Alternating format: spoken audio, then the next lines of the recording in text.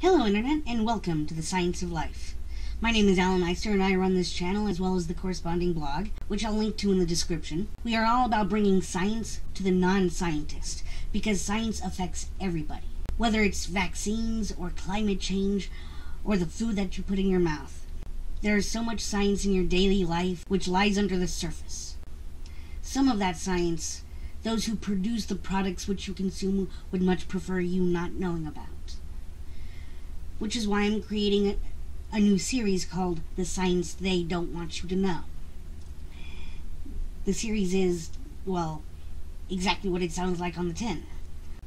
It's me bringing to you science which big industry and big government and big shadowy agencies would prefer you not knowing about, because their income and their power is geared towards you not knowing the science. In order for them to sustain their version of the status quo, they need to keep the rest of society squabbling about science that is already settled and already confirmed as fact. In order to help topple their regimes, society needs to have a healthy amount of skepticism without gearing towards denialism. But I could use your help with that. As we do live in a capitalistic society, money is necessary to pay the bills and to pay for food. And I've been doing kind of well in that regard.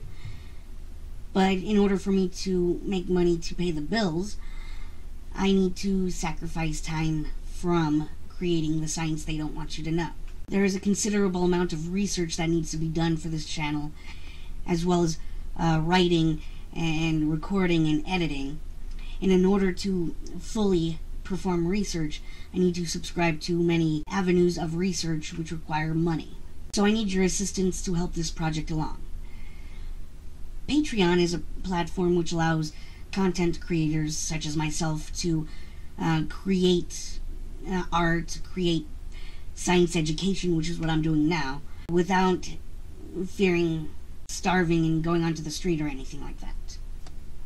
So become a Patreon supporter to help the science they don't want you to know come to fruition.